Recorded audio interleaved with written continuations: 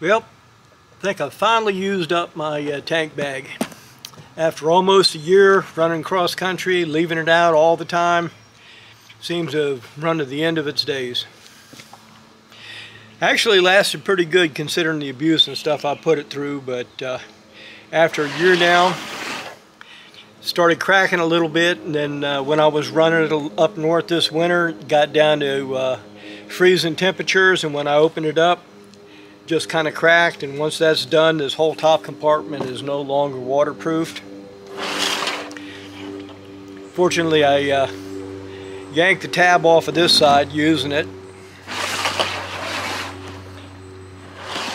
For the most part, these are good. Somehow I broke the middle of this tab. I'm not sure how that happened. But for the most part, it still is a tank bed and it still does the job, but I'm just not really totally satisfied it. I mentioned before I didn't like the way it covered up the gas cap, and I had to pull it off every time. So seeing as I'm getting ready to do a few more rallies here in the near future, I decided I'm going to go ahead and replace it. I went ahead and replaced it with this Giant Loop Fandango bag. It's roughly the same price. It's an 8-liter bag, just like the Harley one's an 8-liter bag. But there's one really big advantage about this bag over the Harley one. That is this right here. I can refuel without having to pull the bag off the tank. That all by itself makes it worth its while. Now, I had Giant Loop side bags on for the Iron Butt rally, and those things held up amazingly well, especially considering me dropping the bike on them, dragging the bike around on them on the side, and all the nonsense there. So this is made out of the same material. I expect it to last a good long time. Now, the Giant Loop bags are more of a universal fit, so they don't fit as well as the PanAm bags do. There's a little bit of play back and forth. There's a little bit of a gap here on the sides, but overall it's fairly secure. The bag has a nice big full-size viewing window right there to put stuff in, like directions, maps, things like that.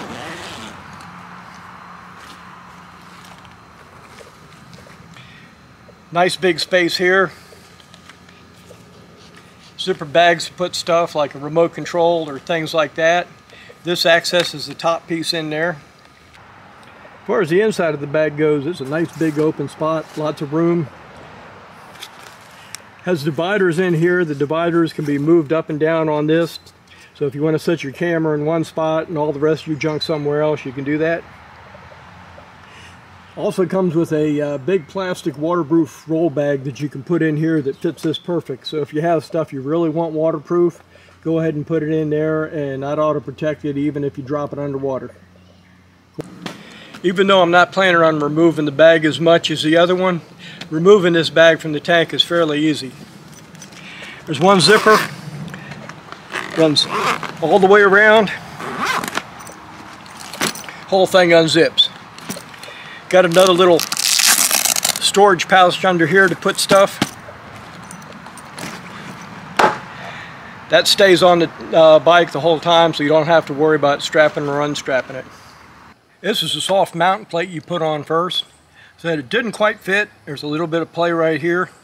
Maybe if I adjust these back straps in a different way, it'll fit better, but it works for me the way it is. There's a big cutout here. You know, it's nice for the Pan America plate, but actually they intend it to be riding a lot more forward, so this won't sit directly on the gas cap if you have a standing up gas pack. When they showed it under sight, they showed the tank mounted all the way forward up here over the gas cap. I don't want that. Harley tank is long enough, it can fit right in this space right here. Clears everything, doesn't interfere with the controls at all. I like it like that. So that's pretty much it. Getting rid of the old Harley tank, going to the Giant Loop. Looks like the Harley tank should hold a lot more, but it's just the way it is, the highly angled to make it fit the lines of the bike, to make it fit that weird gas tank. It actually is a lot narrower, has a lot more angles in it, and you can't get as much stuff in it. This is blockier, square all the way around. 100% of the interior space is usable. Pretty sure this is what I need. Well, that's all for now. Like I mentioned, once I get up with enough followers, I think it's supposed to be 1,000 followers, they open up a new thing where you can ask comments directly and stuff like that. So if you haven't already, go ahead and subscribe to the channel. As you can tell, it's not a very high volume channel, so you're not going to get all filled up with notifications and such. That's it. All for now. Catch y'all later.